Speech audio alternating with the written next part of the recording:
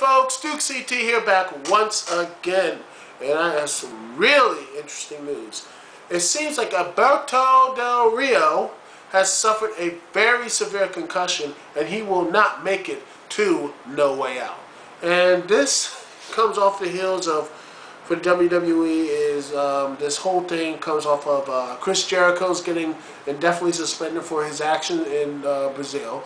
You have Randy Orton getting wellness suspension for 60 days. And now with this injury for Alberto Del Rio, it seems like No Way Out is going to be a very, very thin pay-per-view. I mean, let's be honest, I'm not really looking forward to this pay-per-view at all. I mean, most of y'all are not really looking forward to it. In fact, the only match I'm looking forward towards, looking forward to is the Kane Bryan Punk match. And I think that's going to be really at least halfway decent. But everything else is just so blasé. Nothing really jumps out at me to show that something, well, this is going to be a great pay-per-view, what have you. We have Big Show versus John Cena again.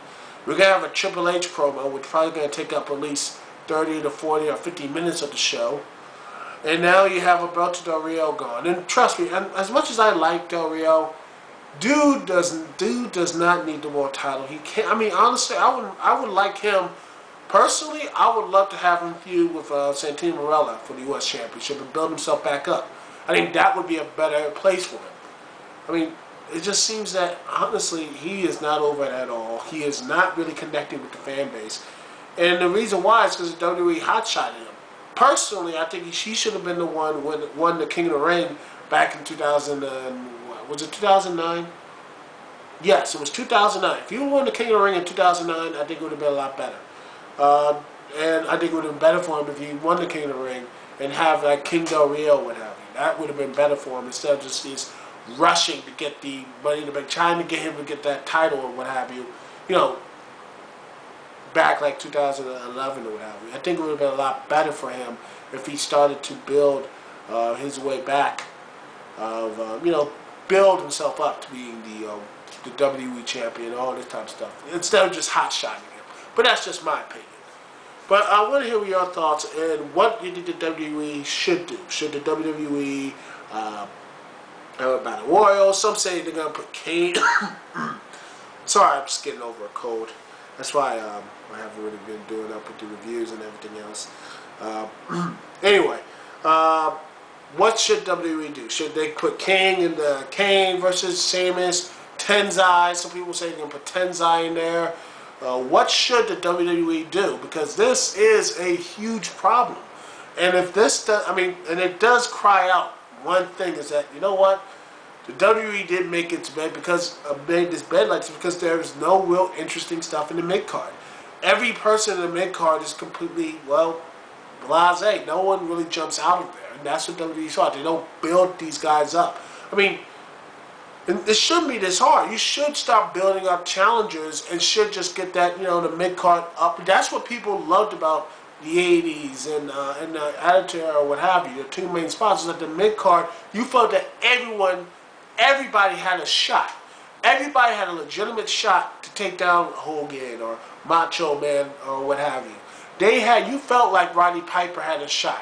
You felt that Andre the Giant had a shot, even though he was being main event player, what have you. You know what I'm saying. You felt like all these guys who did in the 80s and all this stuff had an opportunity because they were, you know, people believe in that stuff. Nowadays, it's just like, no one really cares. It sucks. That's the problem. WWE does not foster a healthy mid-card. And that is where the true healthy company is. If you can foster a healthy mid-card, you know, I think people will be a lot more excited. Instead of it's just, well, can you honestly tell me anyone in the mid-card right now, the WWE, do they actually have a shot?